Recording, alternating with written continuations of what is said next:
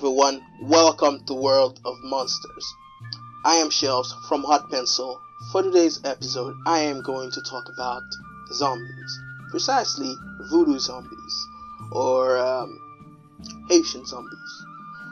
They don't look as scary as their brain-hungry zombie counterparts, but the reality and the fact that the way they turn people into those type of zombies, it's really scary and terrifying in its own right. As a kid who grew up in Haiti, I have had small experiences with zombies. You'll be walking out at night and you'll see people wearing white walking in the dark and stuff like that, and usually they have a rope tied around their neck or their arms being yanked away by shady figures and stuff like that. And you get home and people will wait a couple of weeks, a couple of days, and they'll tell you, see that person you saw? That was a zombie. And that's the extent I went to with close up with a zombie, a Haitian voodoo zombie, whatever the hell it is. In this video, I am going to share with you a couple of informations that I've gathered throughout living in Haiti. I don't know if they're factual. I hope they are not, because they are horrible. But those informations are not as well known as the voodoo doll. The way you get turned into a voodoo zombie is by becoming into contact with a white powder, or there's a voodoo priest or somebody who wants your soul. After the same day you have been burned, around midnight, dig you up and perform some sort of ceremony on you. Why would someone do those kind of things to you? Well, first off, they would do those kind of things to you if you piss somebody off, if they don't like you, if you're too smart for your own good, if you act like a brat with people you don't know. It usually have to do with people not liking you, and they will do this to you. You not be turned into a zombie for no reason. There has to be a reason for it. Even if the reason is messed up, even if it is not truly justified, but the person doing it has to justify it to themselves to commit such a horrible act. The most terrifying part of someone turning into a zombie is the fact that if you live close to a cemetery, you'll be sitting at your house. If you don't sleep early, around midnight, you'll hear someone being beaten, like someone being tortured with lashes. You will hear the lashes, then you will hear the person mumbling, crying for help.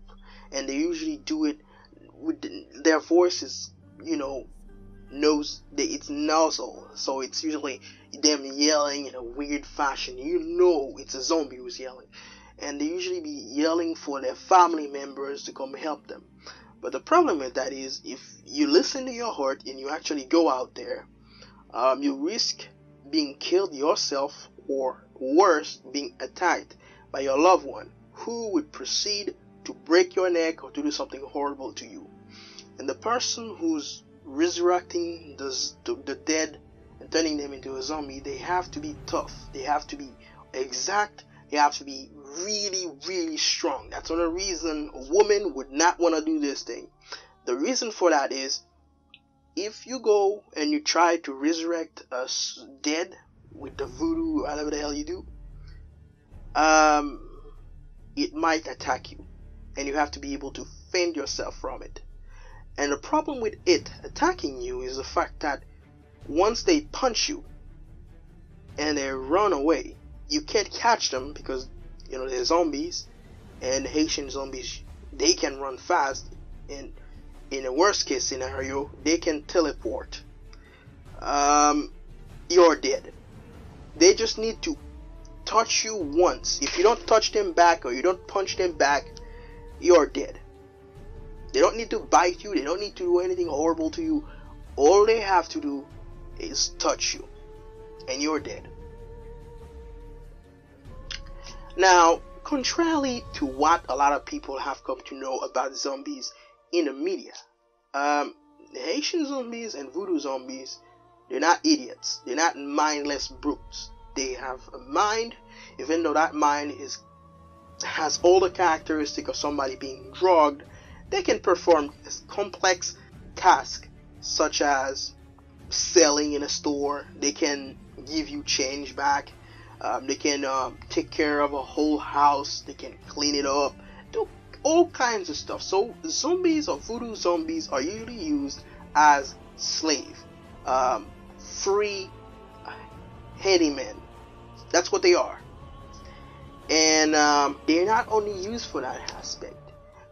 If you're a woman and you're turned into a voodoo zombie, usually used as a sex slave, or people would marry you. You know, you don't like someone, you don't want to marry them, they will turn you into a zombie. And possibly, to me, turning into a zombie is like they drug you out of your freaking mind, and they will force you to marry that person. So that's a horrible thing happening in Haiti. And I don't know how rampant it is now, but yeah, it's happening. So zombies are usually a more scientific definition of a voodoo zombie. It is somebody who somehow appeared dead to their loved one or family who has been buried. Then they are unburied, and they are drugged out of their mind.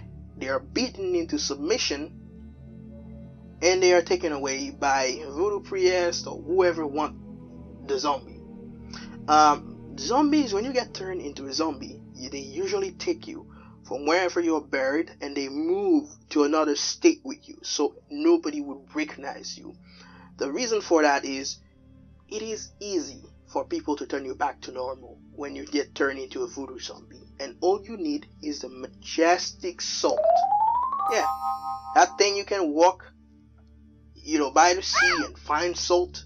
You can buy at a thrift shop. Yeah, that's all you need to cure voodoo zombie. It's not as complicated as a lot of movies with scientists coming with cures. You don't need a biology degree. You don't need to know anything about medicine. All you need is some salt and a way for you to introduce it into their food. When you get turned into a zombie, the person who turned you into a zombie usually tell you not to eat food from nobody else but them. So all somebody has to do to get you back, to normal, where you're not a zombie, where you're not mumbling, where you're not doing anything your master tell you to do, where you're free, is by introducing some salt into your diet. I've heard of many cases of family members having one of the families turn into zombies and finding out they are zombies and they are living in a state, in a neighboring state. They show up, they give it salt, that person will turn back to normal, go back to their old life, and they point at the person who did it to them, justice is served, and happy endings. But there, in addition to getting your life back, when you eat salt as a zombie, you also get perks, and that's one of the things a lot of you would kind of willingly turn into those kind of things if you believe in magic and stuff like that. The first perk you get is evil spirits. I'm talking ghosts, I'm talking banshee, I'm talking werewolves, I'm talking vampires, I'm talking all kind of evil monsters. They will not attack you. The reason for that is, to their logic, you have already been buried. You have been dead. You have died already. They don't need to kill you again. So you will be walking past vampires. They will be eating people around left, right, but they will not attack you. Werewolf will kill other people. They will not kill you. Ghosts will hunt other people. They will not hunt you. And in addition to that, you'll be if you're playing RPG, you'll have a resistance to magic. So black magic, white magic would not work on you. Those are the perks. And I don't have a lot of more things to add to this. It is a very sad thing because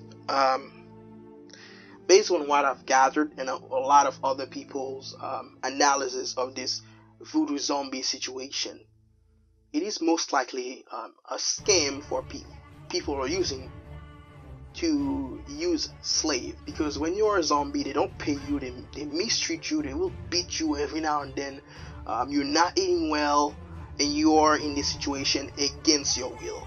and it's horrible. Now, I don't want to end my video on a horrible note. I'm the kind of guy who like happy endings, so I'm going to Haiti, and I would try to sell a Walking Dead zombie, not a Haitian voodoo zombie, a Walking Dead zombie, to a person who have been doing zombie, turning people into Haitian zombies for no reason, an evil person, and I'm gonna try to sell it to them and get them killed by Walking Dead zombie, and yeah, that's gonna be the best thing I can do, right, guys? So please, folks, bear with me here. I'm gonna get my best face on and be a good salesman and get the buyer locked in. Alright, give me a second. Okay, is that a house? Damn, that thing looks scary. Skulls everywhere. Okay, that's a Haitian zombie right here. It's kind of scary. Let me walk. Okay, I gotta go under there. Okay. Oh, hello. Sorry to disturb you in your piece, sir. But I have a merchandise for you, if you would be interested.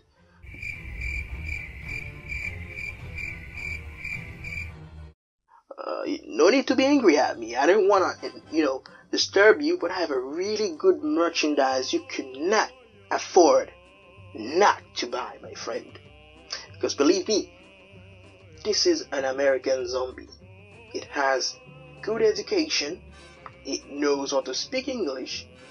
So, if you don't know how to speak English, it can translate for you.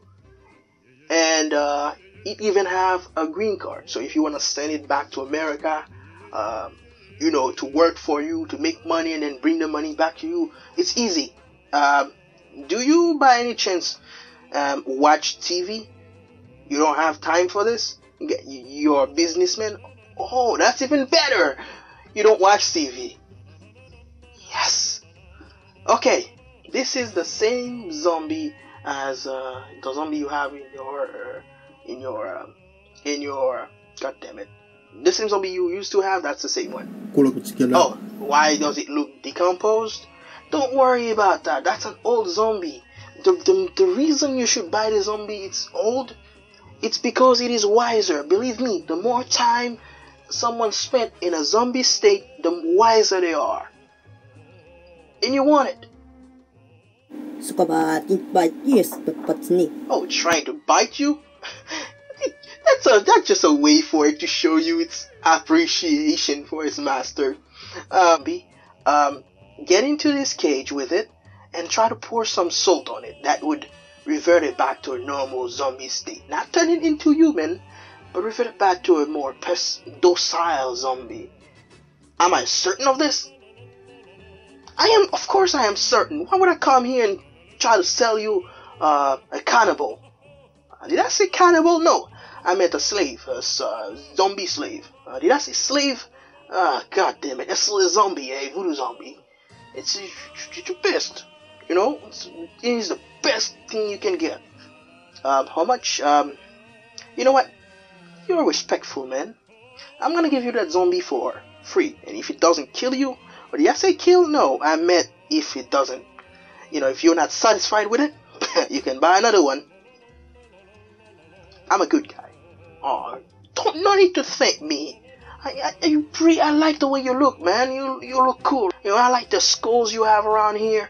They really make the place look better. If you remove those human skulls you have hanging around here with those chicken bones, this house would have been tasteless. Sure. You gonna get into the cage right now? Don't worry. Get in there. I'm gonna keep the door open for you. Yeah, watch your feet, man. You're gonna fall in there. Yeah. Okay, just walk to it and try to talk it out. Oh, there's another one in there?